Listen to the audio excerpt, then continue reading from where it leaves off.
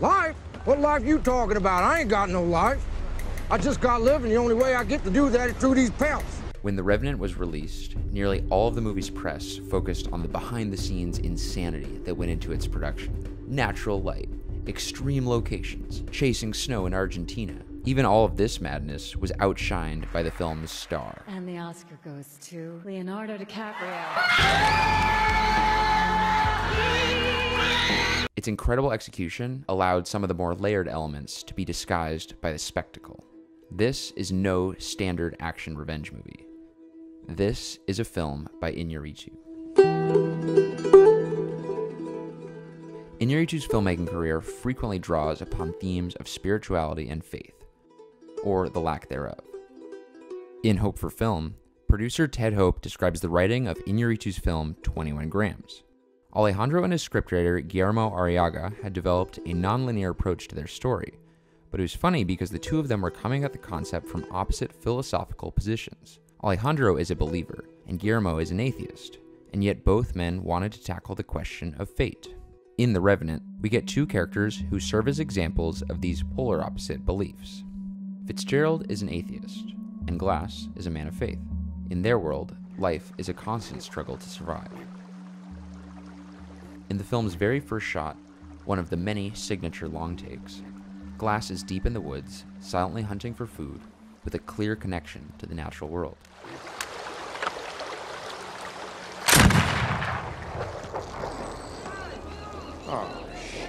In the movie's second shot, we meet Fitzgerald as he's pissing on a tree and then surrounded by animal carcasses and describing their value, displaying his self-serving view of nature as something to be exploited. Remember, we're not doing no 15 pelt bales. We're doing 30 pelt bales. In just two shots, the film has already established that both men have survived this rough lifestyle using polar opposite philosophies and tactics. Up until now, that's what's kept them alive. In the opening battle, the ideologies behind their survival are displayed even more clearly.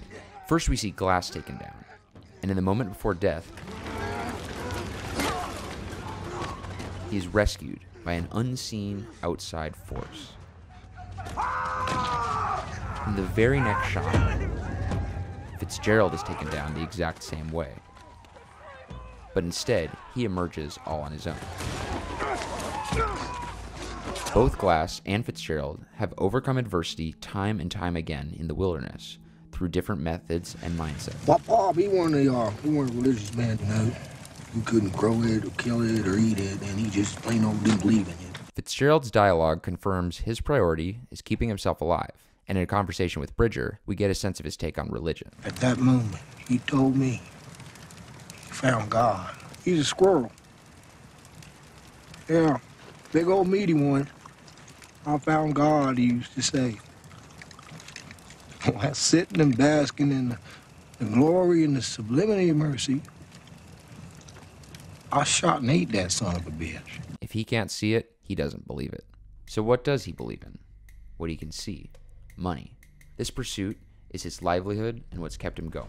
Goddamn wish my daddy was a doctor, then he could have bought me a captain's job. Because Fitzgerald doesn't see beyond what's in his vision, he sees God as a human, and frequently uses faith talk sardonically. The way I see it, I saved your life twice now, so I ought to be God to you. God giveth, God taketh away. And if money is analogous to faith, then his source of godlike power is Captain Henry. Henry is the financier, and therefore he controls the decisions the party makes, including who dies, but more importantly to Fitzgerald, who gets paid. There's a $70 bonus from the Rocky Mountain Fur Company to the two men that stays back with Glass to see this through. All right. All right, Mr. Bridger feels the same way, then I'll lag behind with him. You? Yeah. And you already lost my share of the pelts, so I don't got much choice but to try and make it up some other means. Besides, sticking around for another day or two don't make no difference. $300, at least I get to go home with something. It all boils down to one scene. After abandoning Glass, killing Hawk, and nearly killing Bridger, all for the same purpose, Fitzgerald returns to Henry. And here we see that for Fitzgerald, this is religion. This is purpose. Starting off by talking about how Glass was buried right, and falsely describing how important it was to Bridger that they put a cross on his grave, Fitzgerald successfully convinces Henry of his honesty. Henry goes upstairs to get the money, literally becoming the man upstairs. Am I to assume that the agreed arrangement did not change? Fortunately for me, it did not, no. At this point in the film, we stay downstairs. Henry's footsteps above represent the power that looms above Fitzgerald. And for Fitzgerald, this is his cathedral. Notice how the sunlight hits him here, but equally important, how a candelabra in the shape of a cross is directly pointing at him. He's in his own mind's sacred ground. Thank you for your courage, honor, and service. Later, after Henry shares he will not be paying him, Until then, nobody gets paid. Fitzgerald strips him of his power by robbing him. And now we go upstairs to see that his safe, and the power that comes with it, has been removed.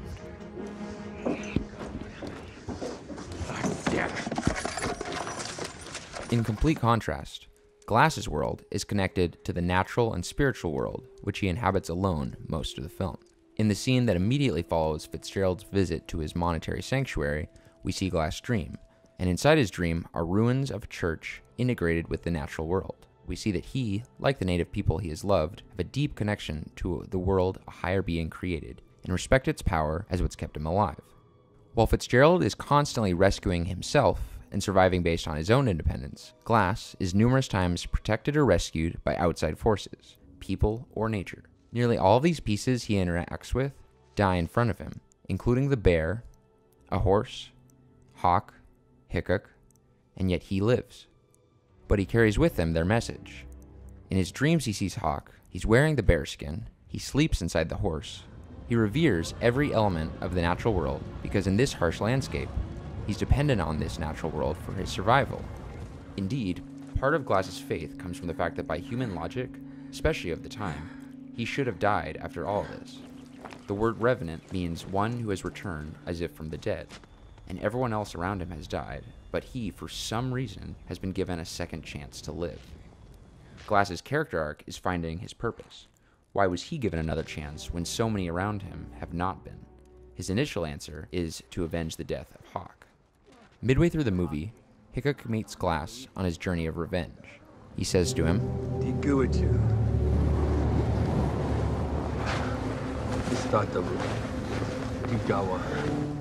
by the end of the film, Glass has come to the same conclusion.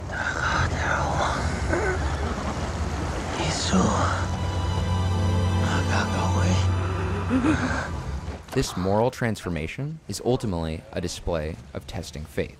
When you see the religious subtext of The Revenant, it becomes clear Inarritu has created another film that ties into his theme of conflicting faiths, a question he continues to explore throughout his filmography.